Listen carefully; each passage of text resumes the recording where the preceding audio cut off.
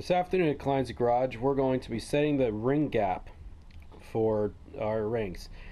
I'd ordered a replacement set of rings. I have 84mm pistons. My piston to wall clearance is 4 thousandths, which might be a little controversial for a boost setup.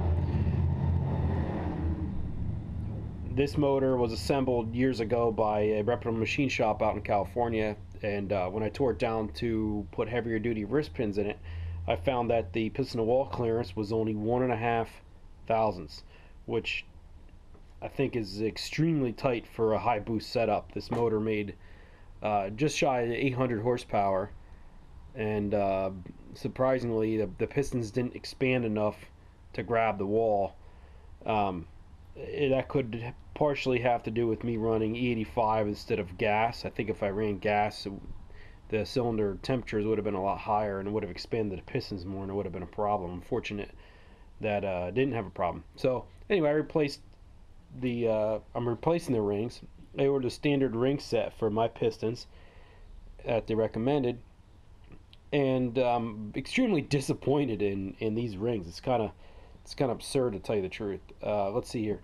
So this is a part number. I ordered them right off the JE website. All right, it says nitrite, which is actually nitride, nitride, which I'm okay, spelling error or whatever. Then I'm looking at the dimensions. 1.2 times 1.2 times 2.8. These are not 1.2 times 1.2 by 2.8. These are 1.0 by 1.2 by 2.8. So there's two errors on just on this label alone. So I go to fit these rings and check the ring gap. The top ring's fine. The second ring was 30 thousandths right out of the box across all 4 cylinders. My bores are perfectly straight, perfectly true. Checked it with a pretty decent quality digital bore gauge, and the machine shop did as well. Bores are straight. Bores are consistent within a few tenths all the way across all 4 cylinders. So these rings are way oversized. And when I called JE says, "Oh, I've seen them a lot bigger than that." Okay, well, that doesn't mean it's right. So then I said, "Well, I'm assuming you don't make a ring and file to fit ring kit then." I was told, "No, we don't." So I'm doing some research, and I'm looking at 1.2, and then I look at the actual specs on the website. That's when I realized that it's not 1.2 by 1.2, it's 1.0 by 1.2. But anyway, I don't want to ramble on too much, but I was told we don't make a file to fit ring set. Okay, I'm thinking, all right, I'm just going to go with a different manufacturer. But then I get searching around, and look what I find. Hey, a file to fit ring set for 84mm pistons made by JE. Apparently they do make them. This one actually has the sizes, the specifications for the rings listed properly. So I guess the person who made this knew what they were doing. So you can see it's listed as a 3.307, which is 84mm, and then down here it shows bore 3.309. 3.309, they're giving you a little bit oversized rings to allow to file to fit, to make them exact. My bore is 3.311. It's 4 thousandths over 84mm to compensate for the piston to wall, for 4 thousandths piston to wall minimum. These are chrome faced rings. The original ones were not. They were just standard tool steel nitride rings.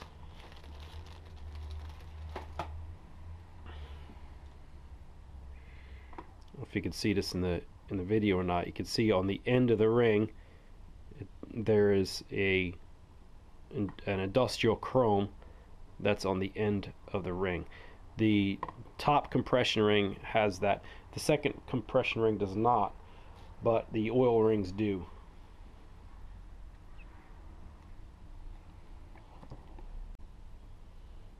Alright, I have a ring that I already have ground and a ring that's right out of the box. So you can see here this ring, this one was a tiny little bit smaller than the previous one, which is not a problem. They're filed to fit, which is what you want. You want them tighter so you can take material off. So this one was actually 12. The one I put in before was 14 barely fit in it. It may have been a little bit smaller than 14, but this one 12 thousandths fits in it. So what we want to do is we want to go up to 21 thousandths. I might even go 22. I don't know. So 21 fits in the next one. So if you can see, pull this one out. What you want to do is you want to make sure that the ring is completely square in the cylinder. That'll make a change it a lot. So what I did is I took the piston and I pushed it down a little bit with a piston, and then once I did that, a friend of mine, Jerry Paterka, told me just take a socket and run the socket all the way around the top. That'll show that you're perfectly square in the cylinder, because you do have some piston to wall clearance, and even if you use the piston, if you push it all the way, the piston all the way down in, then you know it's square. But if you just run a socket around the top, or another object that's smooth, that's not going to scrape everything all up, you can set it. So I filed this with my ring filer, and as you can see, we got 21 thousandths clearance. What you want to do is take all of your rings and lay all of your rings out on the table. Keep them in order so things don't get mixed up. I laid each of the rings out. So cylinder 1, 2, 3, 4. What you want to do is you want to keep the piston with the same as well, so everything's consistent.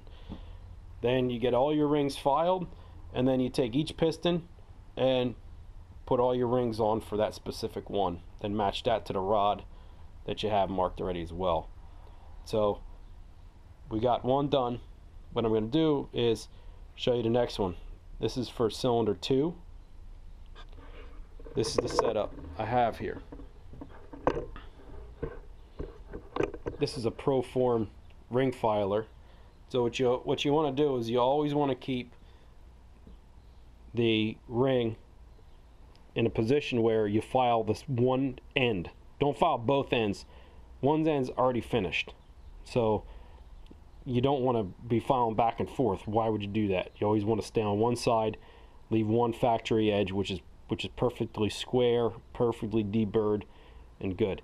So another thing that's critical is you always want to make sure that you turn the handle. If you have a manual one like I do, I'm not rich, so I'm a powered one, but anyway, you always want to make sure you turn it away so it spins away from the chrome ring face. If you look at the chrome ring face here, if you go this way with the handle, if you're cranking it that way, you have a possibility of grabbing the chrome and pulling the chrome, chipping the chrome off the ring. Then the ring's junk. You're gonna have to throw it in the garbage. So take it, line the ring up to the dowel pins, put a little bit of pressure, not much, just a little bit, and take a little bit of material off. Very, very little. Then take that ring, put it back in your bore, like I just showed you. Use your piston to get it close to square in a socket to get it perfectly even all the way around. Then go with your feeler gauge and check your clearance. You want to do this in very small stages. It's very easy to take too much material off. You take too much material off, now you're buying new rings again, and you're starting all over. So that's the process of doing it. You want to do that with all of your rings. I recommend laying them all out, doing all your top rings, then go through and doing all your second rings, then do all your oil rings, because this is tool steel. The other ones are cast or nodular. I'm not sure if they're nodular iron or cast iron, but they have different density of material, so they're gonna grind at a different rate. So You know, do all your top ones. They're going to grind consistent. Then do your next one. Do your cast rings, your second compression ring.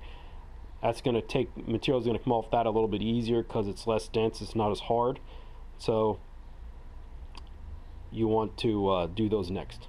And then 1 through 4 oil rings. Then once you're done, when you file these on the back edge, you're going to have a little burr, maybe even on the bottom too, because you see how this is going. You're grinding in a direction like that. So you want to go with a stone, 200 grit stone or something, and just make sure those edges are flat. Always file or grind away from the ring face. You don't want the burrs out here. You want a clean edge. That's your sealing edge. So that's how you file fit a set of rings. All of your rings have markings on them. The markings always go up. As always, have fun, stay safe.